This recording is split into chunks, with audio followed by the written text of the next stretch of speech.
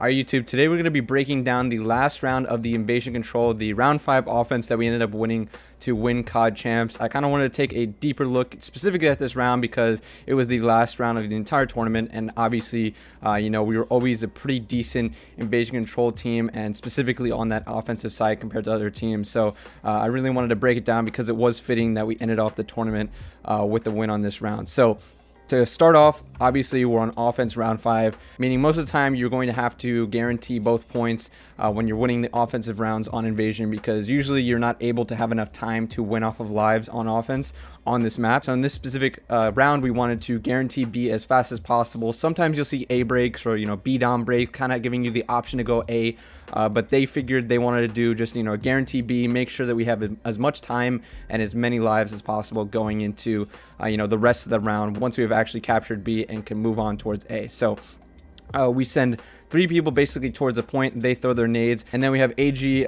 basically next to his blue dump watching basically all of this mid-cut area to make sure that our flank is covered and our mid-cut is covered for anyone that might be on point. So all they have to do is basically look forward and just focus on anything that's in front of them. So big thing here off this break, I believe AG actually dies to Paco here. I think if he would have played this corner to the right and watched this angle, it probably would have been an easier gunfight for him. But in hindsight, Paco does snap on him and is able to win this gunfight. But it is important for us because we do get kills towards the front side. And a big thing for N here is he's able to jump out of this broken, get to top treehouse with his life, and then get to top blue. And that was something that he was really good at throughout the entirety of the year, of getting towards that B site, but actually pushing through and getting lost towards their base. So Paco doesn't end up pushing through this mid cut. He actually wraps around back towards the treehouse to help his team on this side.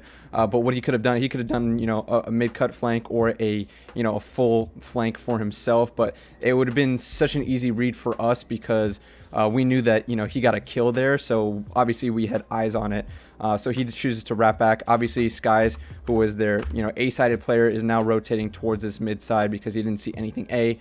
So he's just filling in that position that Paco was basically covering in the first place. So it was kind of a decent break out of us. There was trade off of kills, but Ant is able to get to this top blue area, which is such a powerful position, especially for someone like him who can finesse his life around this area and just get a kill, get away, get as much info on anyone trying to get to this B point and try and stop us from capping this. So he has all of this information. Obviously we aren't capping just at the moment because it would just be a one-on-one, and a lot of times teams will just push up a little bit just to get that space and try and guarantee some kills so people off the spawn could go and get that B point for them. Big thing here is we're able to get this information that these people are coming towards this treehouse. We try and play for him. It gets traded. Ken has actually bumped off the point just because he knows that if he's solo on point, they're probably just going to try and run at him. So he goes towards the DVDs, try and cut there, get another kill. But he doesn't get a kill. He is able to back up and try and get Brandon straight over here. He backs up to the point. Now they have Skies, who is over towards that A side. He's now pinching this mid cut to try and get Ken off the point. But what do you know, you have AG coming off the spawn covering the mid cut for him, as well as Ant, who's also watching for Ken's back as he's turning to look towards mid cut and DVD. So Shotzi has this ability to make sure not only that he's getting these spawn kills, but also can look back at the point in case anyone has got through towards this treehouse side. He's able to get the kill on Kismet. So that's 3 down, big 3 down for us. So 28 to 25 lives. This is a situation where some teams will be willing to double stack, some teams will be willing to play the kills. I think we figured here that Anna's already out towards blue, that we can push at least someone out towards this DVD point because we've gotten all the kills. We know all of them are accounted for, and at this point AG is now DVD, and he can try and get our mid cut for us if he wants to do that as well. And we also have Brandon, who's also taking this route to go at least towards the A side, knowing that we have all of these kills. If he can get towards the A side and at least stay alive around this Lamar Street, you can really help your team transition 2A from the B cap because you've already have this position up towards the street. A lot of teams you'll see, if they're chalking up this B point, they don't want to hit it anymore, they'll send people up towards the street, start playing what we would call Nero, or start playing this AS and D area and try and get pressure up towards the street. So in case any team that wanted to go A, they had to either get through them first or they had to take the longer route through blue and then eventually meet up, try and cross to the point, but they would still have to get some sort of, you know, area over here to make sure that they can't get crossed over onto the point and get killed from anyone that is still staying alive over here, because they technically can just, you know, look backwards and find you on the point. So making sure that you get all this space over here was a big thing for a lot of teams in defense. So having this initial breakoff win for us and starting to get these ticks, and also having this, you know, starting to get this A control over here is really, really big for the offensive team. And, you know, Ant is still staying alive here top blue. And, you know, he's finally traded out, but, you know, at what cost? You know, we're already stacking all of this. AG has got this kill mid-cut, and now he's going to go back towards the point to help him stack, because we know our front is already compromised because Ant is calling it out. He just died to a guy who was top blue, so AG knows he needs to go get back onto this point to help Ken out to guarantee this point. And meanwhile, while that's happening, this is a huge timing over here. Brandon is already pushed towards this A street, and he gets a really good timing with Paco, because instead of Paco, you know, holding this angle the entire time to make sure that no one's coming towards A side, he goes into Cafe and then tries to go AS and D to cover it. But during that timing of when he could have gotten that first cut over here towards the fire car, so like this timing over here, that's when Brennan is able to get through the street and get towards the A point. And the biggest thing for this is, you know, we're already having good position towards this B side, and now Brandon is now going to basically make them tweak, make them have to go back and get towards the A point, because they know it's basically almost chalk for this B point. And Brandon is already towards A point. He's dragging these people off of spawn. You see Dante, and you'll probably see Skies as well get towards this A point, because they know they need to clear him, because any, you know, free ticks that Brandon's able to get is just going to be even more detrimental for the defensive side. So they kind of have to determine what they want to do, and it looks like, you know, 7 and 8 are going to try and get these people off of B point. They know there's still 2 alive towards there, and 5 and 6 are going to try and focus, you know, Brandon over towards this A point. Brandon chows off the point, and you know, Dante's not expecting the rechow, and huge kill by Brandon because it stalls even more time. And both these guys on the New York squad, they're looking to retake through this middle cut. They're actually going to both hit it. So instead of, you know, splitting off or going both their side, they both hit towards the mid cut. This is big for AG because he is watching it from the point. He gets 1 kill, he gets traded out, but now we know the positioning of the last guy. We know that he can either be mid cut or he's wrapping back towards DVDs, and that's the information that we get from Ant. So Ant can see this guy wrap back towards DVDs, so Ken doesn't have to really watch it anymore. And now we can just focus on our front. We finally get the kill on Kiz. Now we can fully guarantee the B cap. Unfortunately, we didn't get a tick on the A side. That was Brandon, who was trying to find a one-on-one with Skies. Unfortunately, he doesn't win that. But the D was done by Brandon. He drew, you know, Caesar and Dante both away from B, so we can guarantee that B point. That was basically just a bait for us. And now with this, we get the B cap. Now we're up 6 lives. So this is a great position to be in, especially when the defense doesn't have this A street control yet, and they just have to, you know, defend A alone. So the big thing for us is, you know, we want to make sure we get off of this point and start taking that, you know, control away from them, because, you know, we knew that they could possibly wrap up to here. So we're just cutting off the possibilities. We know we can go, you know, AS and D, we can go up the street now because we know no one has got to this position already. So that was big for us, because as long as you can stunt them from getting up onto that street, you can create a lot of pressure on the offensive side, especially, you know, after you've captured this B point. So we don't have to worry about the B point anymore. Now we can just kind of play for kills. And, you know, especially in this scenario, you know, they don't even have their blue control anymore because Kenny got this kill. They are so confined to this one specific area with Cafe and Mannequin that, you know, they're going to be spawning gas if they die, and it's a really confined area to be in.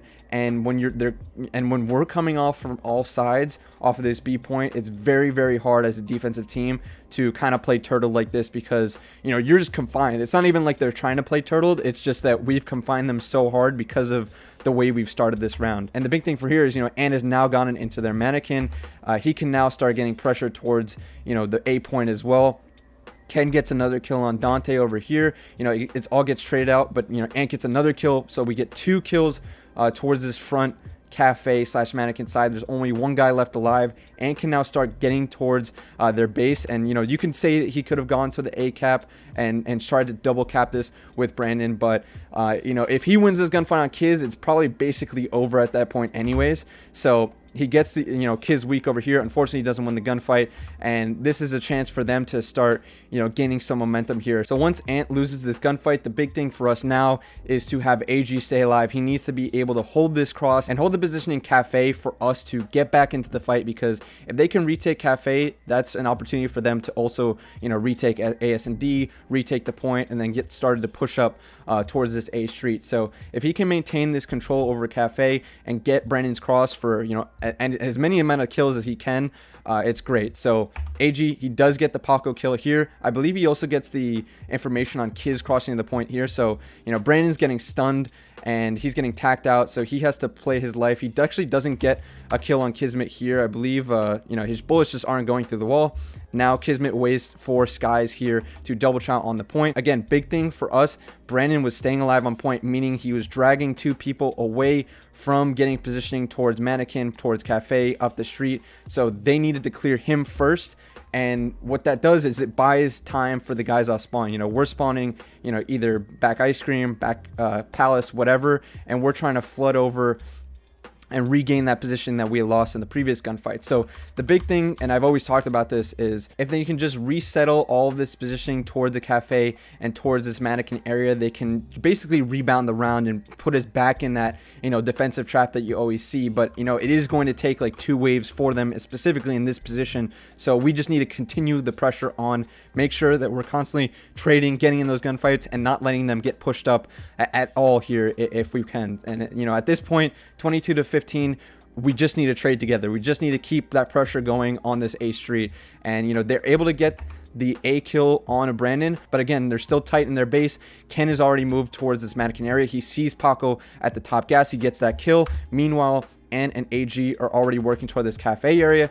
Ant gets a kill in Cafe. AG also gets a kill on one of the guys that was you know, wrapped back for Brandon on point. Now it's a 3 down once Ken gets this kill. And last guy on point is Skies. He's by the point. He gets 1 kill, but it gets traded out right away. At this moment, 21-11. We're about to double stack on point. They're spawning gas. I think we won the round. I'm starting to stand up because I'm thinking we won the ground, but the big thing here is they do still spawn close. You know, if they had spawned blue, it would have been round win over already for sure, because, you know, number 4 wouldn't be able to get that cross. But because they spawn gas, they still have the ability to get to the point in time for Brandon to get this cross, or at least get pressure up to Mannequin and at least contest him over here.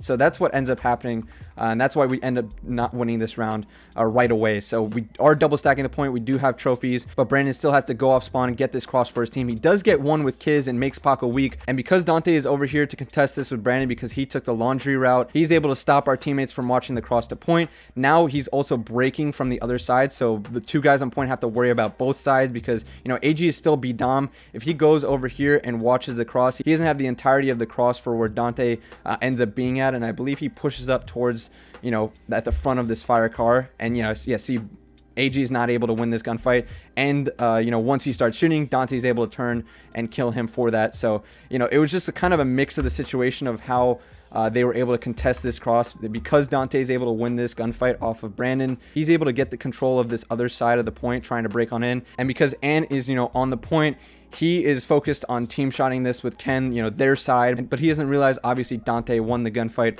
on our cross guys. So they're breaking from both sides, and that's how they end up breaking the point right here. And so it was very, very close, but again, we still have a minute 30 to work with. It's still 17-9, but this allows them to start getting some movement on the map and some upward pressure on the map as a defensive side. You see Dante, he's starting to go instantly to, you know, what we would call Nero. They're already getting our Cafe control, they're already getting AS and D control, and they're playing this little creddy over here towards the blue side in case we want to take the deeper route. So this is a great rebound by New York. Once they get that 4 down, they get the pressure, and this is what I was talking about. This is what's scary about the defensive side. You get that 1-4 down, and you can just get an initial positioning up here on the street and making sure that these guys, even though we have an 8 live lead, it can get really sketchy. So, you know, at this point, me and Damon are in the back, and we're just, you know, praying that they just listen to each other and go somewhere together. If you just trade them out, you just, you know, bang something out together,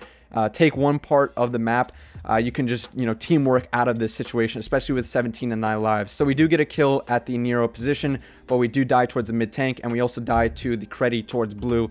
And again, you know, they are able to start getting this mid pressure. They are picking up the right side. You know, Skies is picking up the left side. He can go back towards the Nero area, and it's really important for us to just take one side of the map. And you know, at this point, we do end up getting the kills on 7 and 8. That's Kiz and Hydra, and we're starting to hit this left side of the map. The big thing for us is we haven't cleared our AS&D yet, so that's where we've got to clear. We haven't cleared our Cafe yet. We haven't cleared our Nero. So that's the basically the next 3 steps, unless we want to go fully around blue. But I think for our players with the 2 ticks and with the live lead that we have 12-6, they kind of want to just, you know, group up together and just go, you know, cut to the point as fast as possible. So I don't believe we know that Skies has actually got to this Nero area. I think Ant literally just nades this in the possibility that he can be there. We check our patio, we check our AS&D, we know that they're not towards this area. So the only areas that they can be are Nero and Cafe, because we haven't cleared Cafe yet. And they're at this top dark area of the Cafe. So it's a pretty hard clear for anyone trying to retake Cafe from the offensive side.